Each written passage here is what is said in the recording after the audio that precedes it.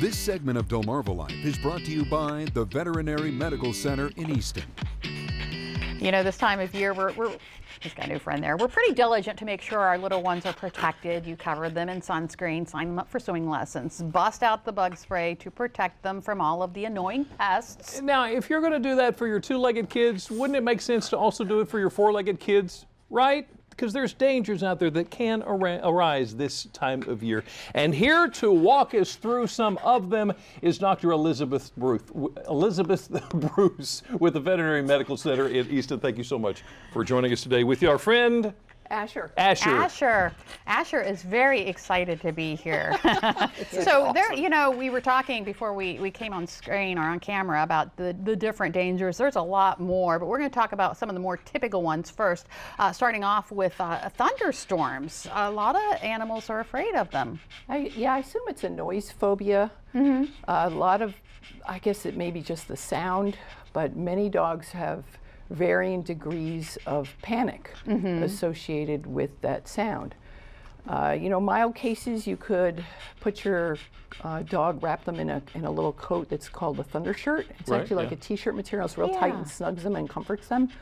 Other times you could use a calming collar. These are collars that emit these pheromones that just help relax them. Okay. But if the dog is destructive, which in that they're going to hurt themselves, like some dogs will go right through a wall. They're so nervous. They need to speak to your veterinarian if your dog is that anxious, and consider medications or even some therapy to help kind of desensitize them to that sound. Right, and I guess fireworks would fall into the same fireworks, kind of category of storms and things. My dogs are okay with storms, but fireworks really bother them. It's that crack. Really? You know? Yeah. Okay. Yeah. Okay, let's talk about some of the dangers. You may not think about it, but pets can actually drown. It's sad for me to tell you, I have at least 2 to 3 of those a summer. Seriously? Some of them are dogs who are, you know, have been swimmers, but they just have overdone it and they're just exhausted. And they go down and it's, you know, they just like us. They can't inhale water. Others are older pets who don't have the strength. And then some are like Asher, who would sink like a stone if he was in water over his head. He's just anatomically not built to be able to do with that. Right, now, did you bring something along with you here? Yeah.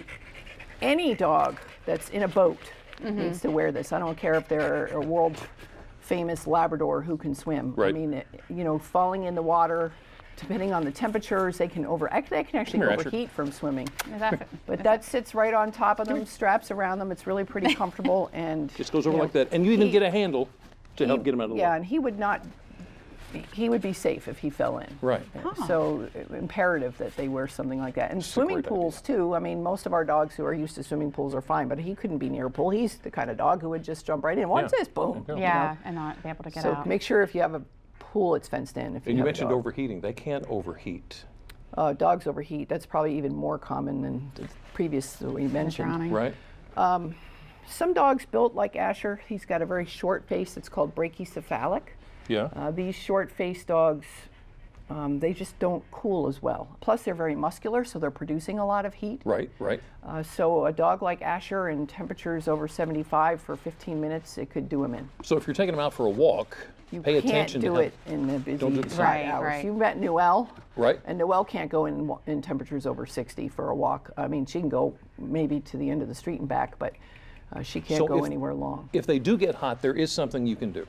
Well, on a walk, if it's even, you know, if I do take Asher, for instance, I take these are chamois, and they're real stiff and malleable, but if they're wet, they can hold a ton of water. Right. So I carry a water bottle with me, and I can just pour the water on here and then squeeze cold water over them during our walk. That's one thing. They actually make coats like this that they can wear, but I don't think that they evaporate quick enough. I like using them this way. Right. And you want to keep them hydrated as well too during the hot times? Keep them hydrated. So in my little, which I carry, water for me, water for them. I have a little, and they make tons of these of different sizes, but it's a little bowl. It's a little bowl. Okay. That's very clever. You know, you can make sure they have water wherever you are. Okay. Let's talk about the pavement when you take them for a walk. You need to be careful for... Yeah, I've had dogs come in who've actually burned their pads. from the pavement. The ones who I see it most often from are dogs that are around a pool because the concrete gets so hot and they just don't know when to stop. They're running and running and running and playing and they just can't let go. So make sure you're walking your dog on, either put some booties on them, or you can just make sure you go in the cooler parts of the day, early morning or late evening. We're working in the garden a lot. There's problems out there too.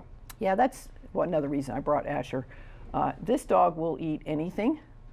I had to get a fence built around my little garden because he was systematically eating all the yellow pyrethrin flowers. And that's then not he good. would throw up. Yeah. And so I had to garden that off wall it off from him to get in there. Big concern for people are weed killers. Some of those other fertilizers and insecticides particularly are pretty toxic. We got some friends coming over for barbecue.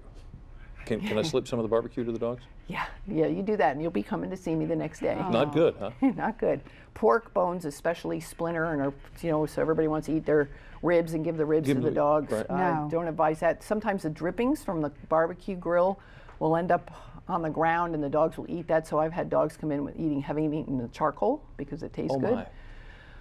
So Just be extra careful, Yeah, Dr. Elizabeth Bruce. they love to eat it, but it's all It's bad. a bad idea. Thank you so much. You're Veterinary Medical Center in Easton. And thank you, Asher, for being our eye candy. Okay, you It's a can't perfect protect example of everything bad Everything bad, right a there. dog could do in the summer.